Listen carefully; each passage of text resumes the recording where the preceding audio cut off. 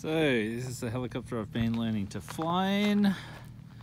Whiskey Delta Romeo. And before I fly it, pretty much I do a check on it. A daily check the bubble, make sure there's no cracks, scratches, or it hasn't been damaged since last time. This string here is a trim string, helps you keep the aircraft in trim in the air. Check the front, the undercarriage. Check the doors. Got all the pins they need.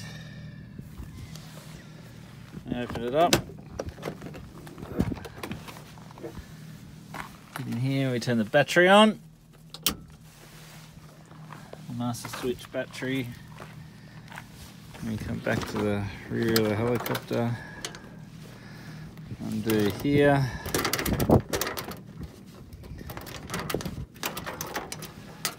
And then here we've got the relay checks. So we look back into there to the dash. And we check each of those warning lights that come up on the dash. So I've already done this, so this is just a quick look through. Open this up, I've already done it, but there's the fuel in here. So I've done a fuel drain just to make sure there's no water in the fuel. Turn the battery back off. That's down there. The rotor brake up here, turn that off. And we check things like the pedals that we've got full travel, so you can see that it's operating the you can see the tail rotor moves. That's checking that that's all working. There's no excessive movement, so movement that way is fine, but there's no loose movement. Here we've got the clutch, so this is the clutch system from the engine through to the pulleys, and that constantly adjusts throughout the flight to make sure there's enough tension on those belts. So that little thing you can see in there, the little red, it's called a tally temp. So basically if something overheats, that will indicate what temperature it's got to, so it needs to operate within normal operating parameters. This here we've got the hydraulics system, so we check that and all the other little bits and pieces up in there. So back in under here there's another tally temp that you can see in there. Just checking all the nuts and bolts, all the wires, that nothing's looking out of place. So I'll do all this back up. Make sure they're done up. It's all good. Then we come in here to the right side of the helicopter, but to the left side of the engine, because the engine is actually mounted upside down. So we're checking in here and check to these wires that they're all latched in. That stops the nuts vibrating loose during flight. So check that's all good, and their inlet is clear. Pretty much, let's go over the rest of the helicopter. Checking that everything's looking good.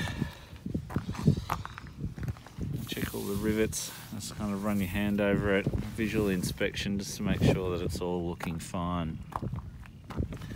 This is the candy cane here, so just checking all the surfaces.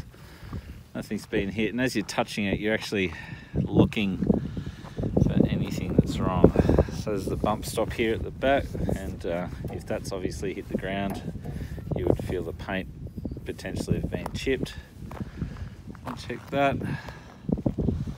There's more fluid to check up here. Some more tally temps. Again, just double check that you can see the movements there, and also that the rotor head. Can spin. So normally here, I've already done it today, but I would have a ladder and I would check up here. There's another section to check. And you're just checking the blades. I would spin this around. Check the end of the main rotor blade. It goes around. And I would move further up here. Keep going, keep inspecting.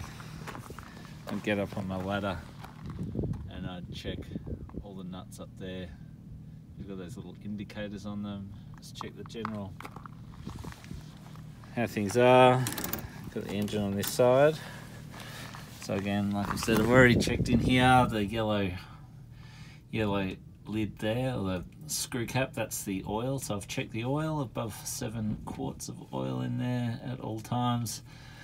There's another couple of tele temps in here, just general visual check that everything's looking good. There's no nuts have come loose, no wires that are hanging loose.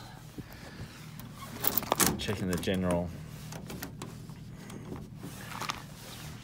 airworthiness of the machine, checking the doors are latched. So that's the visual inspection. That's the daily inspection of the helicopter. And then if I was coming to actually fly the helicopter, get in the helicopter,